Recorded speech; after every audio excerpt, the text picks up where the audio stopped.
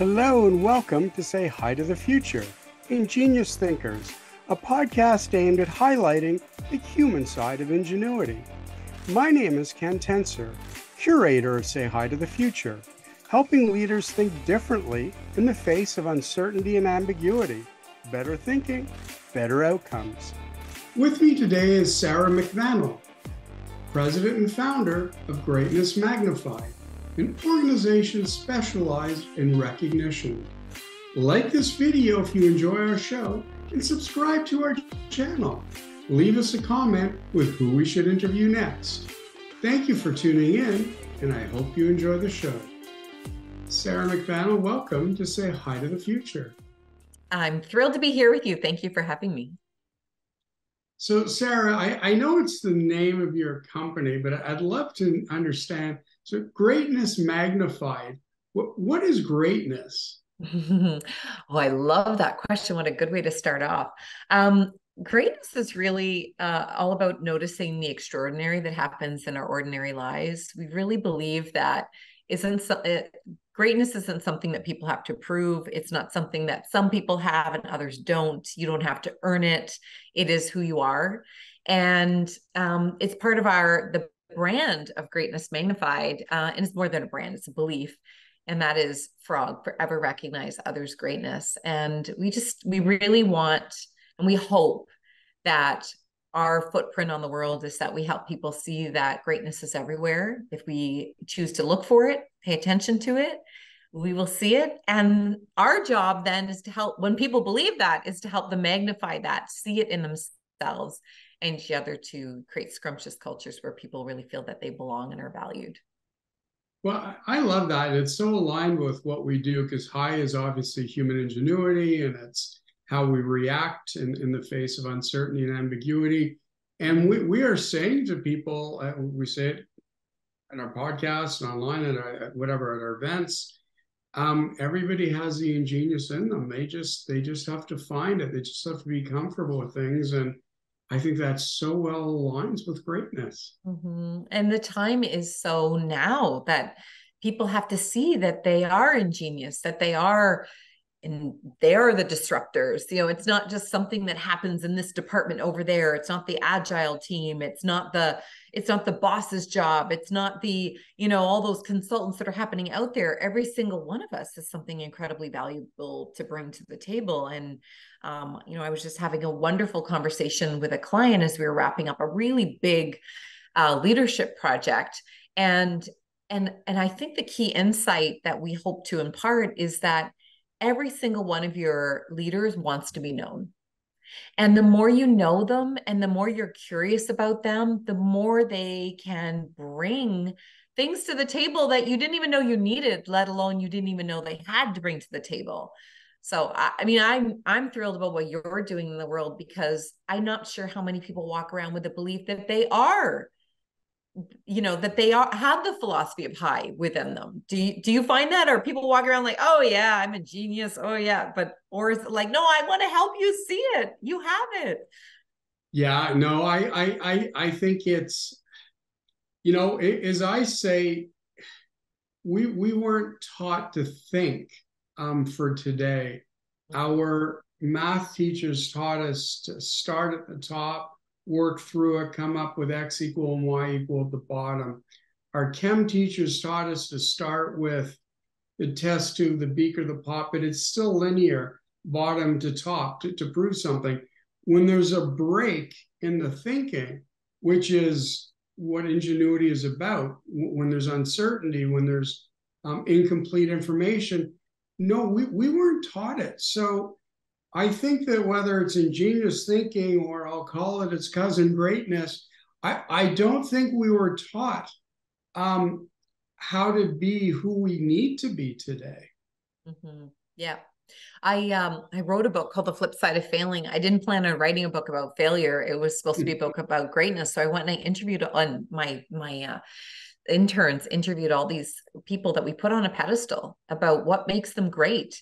Everest climbers and Olympians and 3M scholars, and also quote everyday people who've done amazing things like survive residential schools and left in being incarcerated to start charities, people that we see as no doubt also ingenious recreators of life. Mm-hmm. Like, how did you manage to persevere to climb up Everest?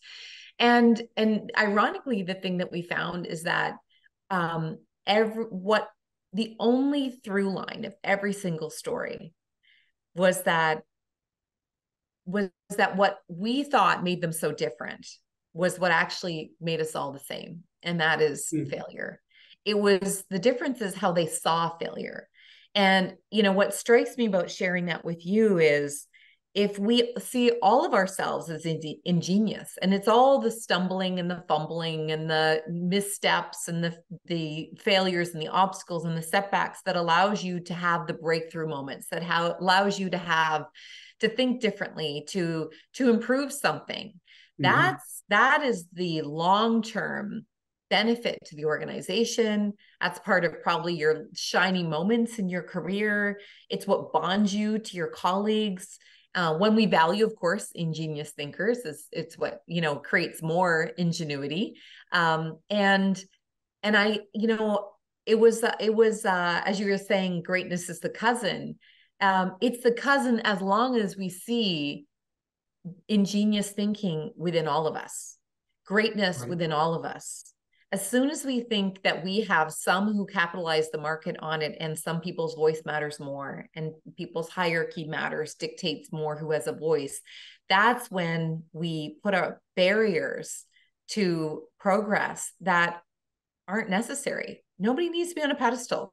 We all have something so valuable to offer, and we literally cannot survive pandemics, inflation, mental health, loneliness, things that we're dealing with on a personal level without the support and the ingenuity of everybody. Is greatness the individual or the team? Like, what are we recognizing? It's the both and. I mean, none of us we wouldn't be alive to this day if we didn't have people to take care of us, whatever that was, whether it was a collective. Different cultures, of course, have different ways of bringing and raising children. So we are social beings. We cannot survive without each other. In fact, that's one of the reasons why we have the mental health and the loneliness epidemics that we have, is we had a huge chunk of time where a lot of people were lonely and divided. Relationships were breaking down. Teams were not physically together. We were trying to figure out how to do work together in totally different ways where we weren't physically together. We lost social networks and connections. And so there's this whole period of time where we had the gaps and the lack of that. So I would say it's, I'm going to put a lot of chips down on the together. And also each of us has this really unique combination of skills and experience and natural abilities. So traits, and assets, and ones that we've lost along the way, because perhaps, as you had mentioned earlier, education didn't reinforce it. Maybe it didn't fit with the particular job, career path they went through. Maybe it wasn't valued in their family. So there's all kinds of things that are unknown about ourselves that we need an ingenious environment to support it to come out. So that's where we start to have the bridge, right? Is the collective, the group, that bumps up against the individual, where we have to have a context that supports valuing the individual's contributions, and also having spaces and places, whether that be a workplace, a community space, a home base, where that ingenuity can fuel and foster. And then, of course, it's the individual also believing that what they bring to the table, they can unapologetically be who they are. And that's, I have to say, anyone who's listening that is in the hashtag this is 40 and over club like me, I'm not sure your age, Ken, but I have to say, I would not go back in time for anything, because it's the valuing of those, I see it like a Venn diagram. It's community and the context and the people, and it's ourselves and the overlap in between there. That's where I think we get this amazing, as we move through our life and our career. And as I say, we're the middle-age sweet spot, that, as I like to call it. We have so much more to contribute in our career. And we also have accepted ourselves and seen when we don't let ourselves thrive and shine, and when we put up for less than we deserve, and also we select contexts and environments, and we maybe even rejected a few jobs, things that we trained for a long time to do, or we've detached ourselves from friend groups that weren't feeding us. There's this amazing evolution, I think, that happens over time when we accept ourselves, and we also expect something more from our context and our environment. And then this is the space of unconditional recognition of selves and others. You talk about, and you mentioned our environment. I mean, a lot of our environment becomes our work environment. And you had a great quote, or it was a piece that you wrote. You said, you can smell truly indigestible organizations from 100 paces. I mean, I love that. And I'd like to hear more about it, but I also, the indigestible organization, it doesn't mean that, to me, it doesn't mean it has to stay that way. I mean, and to be fair, a lot of these, or to my understanding, a lot of these indigestible organizations come from people my age. And it's not our fault in the sense that we were taught to put one foot in front of the other, keep our head down, shut up. I mean, I remember undergrad business school, my last class of prof saying that, and I'm like, yeah, not so much, not going to work for me. But that was a critical aspect to the lifelong employment of organizations, or within one.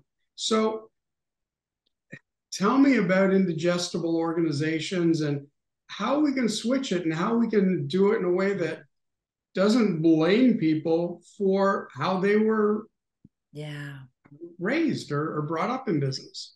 Yeah, and that people, if they walk into, or they inherit some things that don't perhaps serve the organization, serve them, serve their team. Maybe it worked for a while. Even if it didn't work, it was kind of what was expected. I think that's part of what you're talking about as well, is that as things change over time, we have awakenings.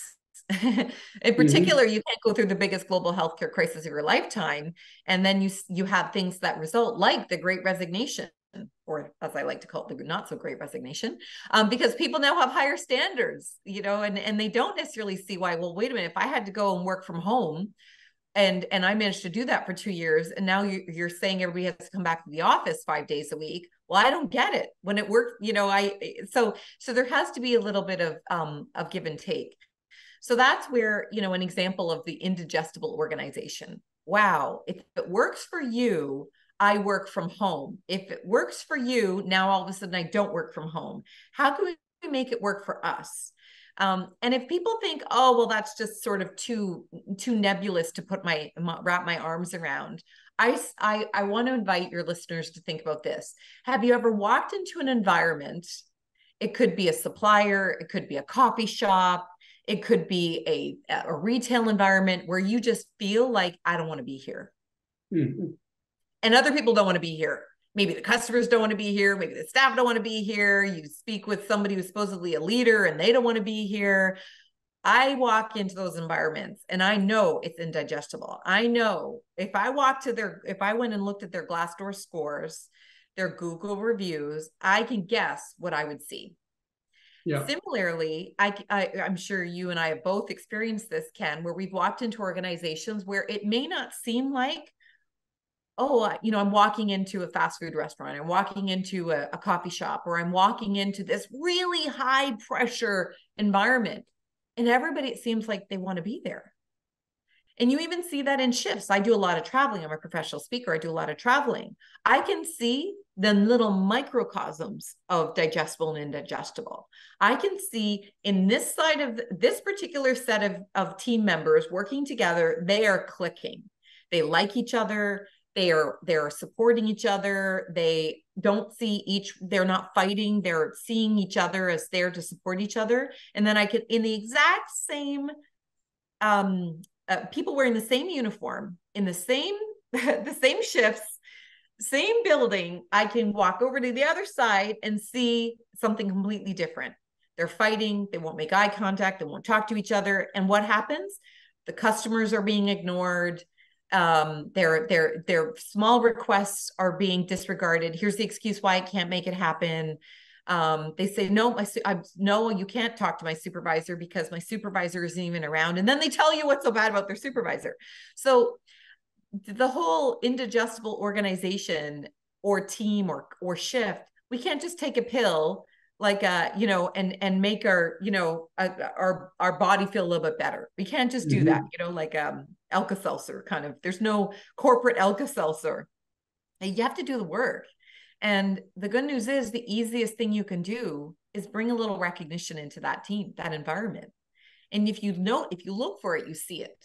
That shift that's working really well, people will say, wow, thank you so much. Or you're super organized, or wow, that you handled that person well. You could see it. When the customers acknowledge, thank you so much for good service, and they receive that compliment well. When they give compliments to people, when they say over the voice announcement, thank you so much for your patience, you've been wonderful to serve. That's a compliment. That just literally just threw out a compliment to all the people there. Some people, it will seep into their emotional pores and their cognitions, and then they will feel valued. As opposed to, you're going to have to wait, and only the people who zone 1, and you're going to all have to back away because you're in the wrong zone. Who's going to be like, oh, thank you so much for telling me that I was doing the whole airporting all wrong.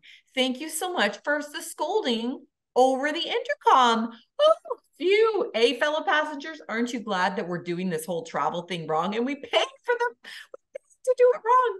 Oh, thank God we know. So it's an intuitive thing. And if it's an intuitive thing, we all know when we need to add more recognition. And don't expect that somebody's going to earn the right to be recognized first. Go first. I literally bring compliment cards with me everywhere I go, particularly when I'm traveling, because most people treat each other very, very badly. So I look for people that I can give a compliment, right? Somebody who's been really nice, who's helped to make the day better for whether it be customers or their peers. You help to make each other's day better, or, people trust each other. You can rejoice knowing that other people trust and admire you. You can see things to recognize and value in people so easily. The question is, do we look for it? So I'm understanding what you're saying about recognition, and I'm understanding now indigestible. We remain predominantly at home virtual company. I mean, we're hybrid in the sense that we have these wonderful events. We come in for planning sessions. I'm missing the serendipity of working in person, and the immediate recognition and feedback, or the opportunities for immediate recognition and feedback, as well as just the outcomes of serendipitous environments. Any thoughts on how we do that in a virtual environment? Because it's tough. Well, anytime we see something as tough, it is tough. We look for all the evidence of why it's tough and where it's difficult. So you're right. You're absolutely right. You're absolutely right. And there's no doubt much ingenuity that has happened as a result of your team having to get very nimble. So I would say, and it's both and. Solution-focused approach is what I subscribe to, and what we work with our clients to help understand the power of the solution-focused approach. I would say, and so yes, there's been a lot of challenges of finding ways to plan events and collaborate as a team and serve your clients. Absolutely, and those things, there were challenges, and no doubt still are. And how did you demonstrate the ingenuity of your thinking? How did it unlock opportunities that never would have perhaps happened that way had you stuck to the bricks and mortar and the way in which you planned events? How have your events changed? How have they become more dynamic? How do you empathize with the people who attend your events even more so? Because you too have had to go through the rigor of being ingenious thinkers to be able to still make these events happen. So, looking for what's working, we call that bright spotting in the solution focused world. What are some of the examples where the most dynamic, creative, collaborative, connective experiences have happened despite not being physically together and not, you know, having those normally, as you say, serendipitous moments. And finding, you know, looking for those little tiny, perhaps even more subtle ways to recognize each other. And it could be in the chat, in your Zoom chat or your Teams chat. It could be, you know, sending. I have a colleague, staff member, and it's her first official day of full time with me. She's been a contractor. She's now officially full time. I created this little mini video last night on Canva, and I sent it to her, put it in her inbox and said, "Hooray, today's officially the day." And it's in her subject line, and it's a little video. It's attached. Is it as fancy as I would have had we been physically in the office and I could put balloons on her chair and a cupcake on her desk? No. However, it's an alternative. And hopefully she felt very special. So it's a different way. But the point is, I thought about it. What could I do? I have to do something. And that's what I think a lot of the clients that when I work with them, and what they're asking for is, I really want to make sure that people feel valued. I really want to make sure we still connect. I really want to make sure that our greatest opportunities to collaborate and build off of each other's greatness, we don't miss out on that opportunity simply because we're remote and we're hybrid. So I would say, keep doing what you're doing because you've now had years of success of being remote. And let me ask you, what are 3 things that you have learned and experienced and started to do as a team that are really quite ingenious, and you're very proud of it, where you're able to, you know, to deliver just as much value, if not more so, to each other and to your clients, even though you're remote? So I think to that, we have embraced the end. You know, in what we deliver in our engagements, in Catalyst, human ingenuity game, it can be done in person or it can be done online. But the one thing that we do not do virtually and do not stream are our live events. And we had one in Toronto for about 120 people last week. The warmth of being in a room in which the applause is real and live and immediate, to me, is absolutely critical to our community members, our clients, and the staff, and our team. Sorry, I don't like staff. I think that being in a room with my partner, Sonia, our producer, like the whole team, and again, watching this evolve live is second to none. It just shows us that we have the right people on stage, that people are engaging with how we're thinking. So I think there's a real end there, because that moment is recognition for all of us that we are doing something good, that we are doing something right or beneficial, not in our eyes, but in our community or client's eyes. So I think, to me, that, you know, when we do these 3-4 times a year, plus other engagements in person, but I think that's amazing reinforcement that, not that people like us, but people that are engaged by us. And that, to me, is still critical, whether it's 3 times a year, 4, 12, choose a number, but I think it's so important. Well, and to reinforce that, I definitely have way more of the events that I speak at that are in person for that very reason. Some of them are hybrid. One I'm doing tomorrow is hybrid. The one I did last week was only in person. I did 3 the week before. 1 was hybrid, 2 were in person. So, you know, you're absolutely right. You have to pick to be able to serve your team members, your clients, whatever the context is. You do have to make a very intentional decision, not a default, right? We're only virtual, we're only hybrid, we've got to do blended, we've got to be in person. It's what will deliver the most value, because that's ultimately why we get up in the morning, to serve our clients, to work with each other. And recognizing, to your point, recognizing where the recognition comes from.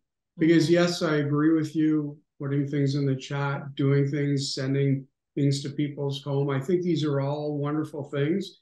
But I look at it and I say, okay, if we're going to be virtual, we still need to be together at some point. So I think we just have to create our own equation within our own organizations as to virtual and together.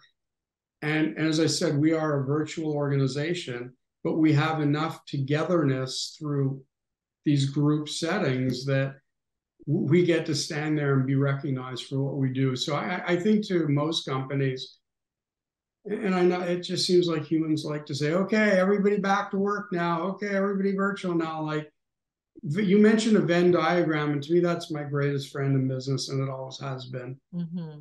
Yeah. Well, this is the perfect opportunity to be having stay interviews.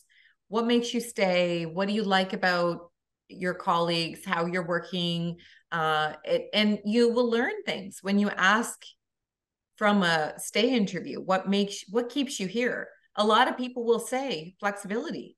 A lot of people, if you're in a remote environment like what you're referring to, a lot of people will say being able to get together from time to time. There's a whole variety of what lights people up. And for some people, physically being together is important because maybe they moved or they're not perhaps embedded in their community the way they once were. So it seems that now is the perfect opportunity to be even more curious than we ever were before about what's working for individuals and what's working for the collective, and continually, and I don't have to, I'm preaching the converted here around ingenious thinking, is the more we have conversations about what's working, the more we can continue to navigate towards those things. And that's really the root of how this is an opportunity rather than a barrier. Mm-hmm. Well, some people want to be in person, some people want to be totally home, and other people want to be remote. That's a problem. Actually, mm-hmm. It's not necessarily. People are expressing what they want to need. If people are complaining, they're engaged. If people are loving, and so happy and they're cheerleading, they're putting, the positive reviews everywhere. They'll tell everybody who will listen to where they work, they're engaged. It's the people in the middle. They're the ones that are the flight risk. They're the ones that we need to make sure that we're tuning into. So asking people, what do you love? What fires you up? Why here? Would you still pick us? Who would replace you in 5 years if you moved up or you moved on? Where's the talent that we're missing? Where's the opportunity that we could capitalize on? All of these questions and more. I actually have this huge list on my website, greatnessmagnified.com, underneath cool stuff, because people were literally saying, but okay, I like the idea of asking people. I just don't know what to ask them. It just feels so weird. And I'm like, well, maybe it's anytime you start something, it feels weird. You learned how to ride a bike. You weren't like, oh, ready to enter a triathlon, done it. All I needed to do was get on the bike. So being part of this being part of how we do things around here in the world of work will never be the way it was. Who's to say that it should have been bricks and mortar with this very clear hierarchy and divisions, and people work 9 to 5 and they work towards a pension. You and I both saw that was falling apart well before COVID. Mm-hmm. We just now have a label that we're sticking on top of the problem, and that is hybrid work. Well, that's the problem. Oh, by the way, if that's not the problem, let's stick the label on the generations. Oh, must be the millennials and those Gen Zs. No. There's no problem. Criticizing and pointing blame does not make us solution-oriented and progressive. Right. It masks and it creates excuses for not moving forward and moving forward together. So I think this is the opportunity, and I would hope anyone who's listening who truly sees themselves as part of the solution of bringing their ingenuity in their thinking is that any one of us can recognize anyone. Any one of us can be expressing what we want and need. Any one of us can be conducting stay interviews by talking with colleagues, and if they have people they're fortunate enough to lead, to ask them why they stay and what would it take to keep them and attract more great people. Never has there been more conversation about expectations than now. So, and that's mm-hmm. a good thing. That's a It good thing. is. Yeah. It is. No, Sarah, this has been a great conversation, and our time is coming to an end. It just went by so quickly. So we've been speaking with Sarah McVanel, Greatness Magnified, greatnessmagnified.com. Just before we leave, though, I have one last question for you. What is the difference between being committed and being interested? You just finished reading my latest blog post. I love that you did. Being committed is you're all in. Interested is, I might like the idea of that. So here's an example. Have you ever met somebody who is, let's say, a triathlete? They are all in, whether it is Christmas Day and they celebrate Christmas and they're leaving their family early, you know, and they don't eat the big turkey dinner because they got to have time to work out. You're committed because no matter what day of the year, no matter what else is going on, you are going to do the training. Interested is, I'm going to put it on my vision board. Maybe I'm going to walk a little bit more, maybe run. Perhaps I'm going to go on my bike in the summertime. So I maybe like the idea of exercise. Maybe even like the idea of, quote, one day entering a marathon or an Iron person race. But I'm not really committed. I'm not doing the work. So, and that's okay because I've never been queen sporty. So I'm fine with not being committed to that. What I am committed to hardcore is my family. You ask anybody who knows me, they will say, unwaveringly, I will not make a decision that is not good for the well-being of my family. I'll do things that they wouldn't necessarily choose, like be on the road and traveling and speaking a lot. However, I would not do that on a birthday. At a key point, like when my daughter just started university, I did not travel that first week. I wanted to be here. I wanted to be her rock as she transitioned in one of the biggest transitions she's ever had in her life. So committed is what you are all in for, unwaveringly, and you will make huge sacrifices for it. Interested is where you may dabble around the edges. And I think it's really important from a place of self-compassion. So in other words, treating others the way you would if they were in a place of struggle or failure or judgment. You know, we need to be compassionate about ourselves that you may be interested in, let's say, being 150 pounds and you're 170. If you're committed to being 150, you're going to maybe do the exercise, do the, you know, whatever it takes to be 150. It's okay to be interested in being 150. And maybe there's other things that are more important than doing all the things you need to get to that point. So it's the groundwork for self-recognition, my friend. Yes. Sarah McVanel, greatnessmagnified.com. Thank you so much for your time and joining us on Say Hi to the Future today. My pleasure. Thanks, Ken. Take care.